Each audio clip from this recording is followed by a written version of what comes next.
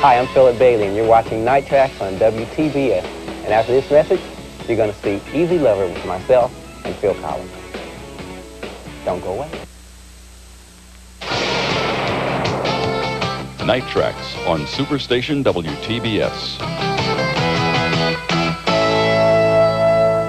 During a recent Night Tracks interview, we asked Philip Bailey about the concept and filming of his Easy Lover video. It was a collaborative thing between Jim Yukich, who was the director, and Phil and myself and Paul Flatters. We had gotten some fabulous scripts for the video piece, but both agreed that we needed to do some type of live performance clip also within it. And because Phil was going to begin his solo project the next day, it made more sense to just go with that.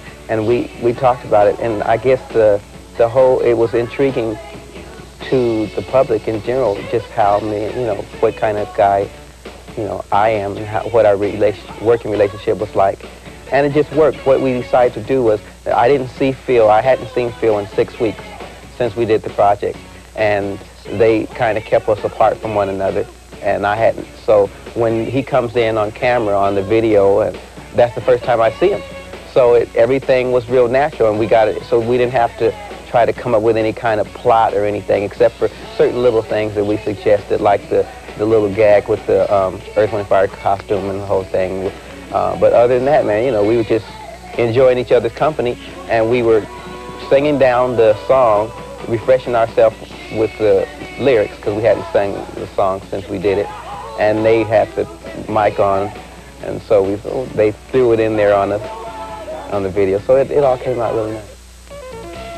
Don Henley's 9.5 years with the Eagles gave him the experience he needed to build his own successful solo career. Here's the Boys of Summer. When Night Tracks returns, you'll see the pop duo that used to belong to a group called the Executives, but now on their own, they're making it big.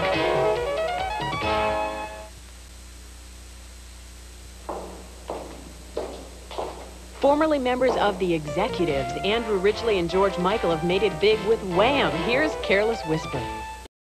Prince, Foreigner, and the new one from the Steve Miller Band.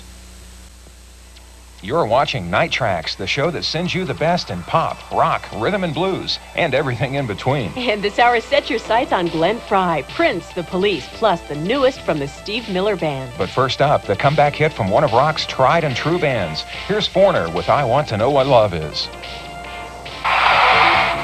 Coming up next on Night Tracks, the hot new video of the week. Don't miss it. The Steve Miller Band first appeared on the scene in 1968 with their debut album, Children of the Future. Their latest album, Italian X-Rays, utilizes the latest in musical technology.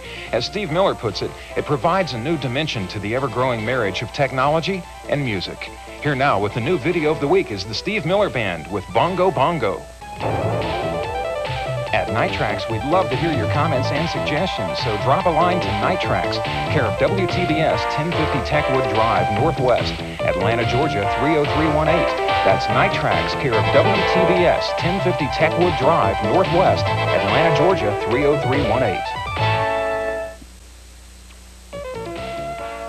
Who could be more capable to set a song on fire than a guy named Fry? From the movie Beverly Hills Cop, here's Glenn Frey with The Heat Is On.